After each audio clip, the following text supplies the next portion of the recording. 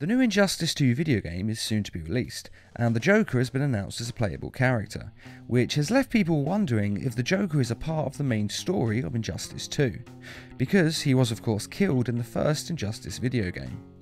Think you'll ever love again? Maybe you won't kill your next family.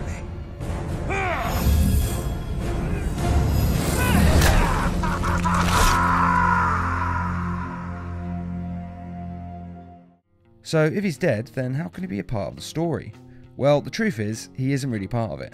He features very briefly as part of an hallucination of Harley Quinn's when she's exposed to some fear gas, which, to be honest, feels kind of tacked on by the game producers, just so they could include the Joker because they know fans love his character and they couldn't release the game without it. But I'm not complaining because I think they're 100% right. If Joker wasn't a playable character, it would ruin the game for a lot of us, myself included. But what do you think? Were you hoping Joker would have a bigger or more mysterious role in the story? And do you think the NetherRealm could have come up with a better way of having him in the story?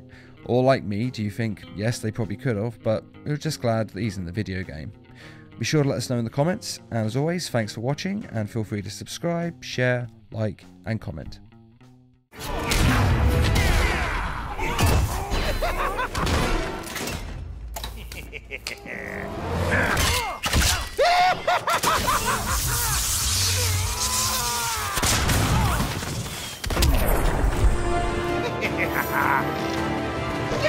Ha ha ha!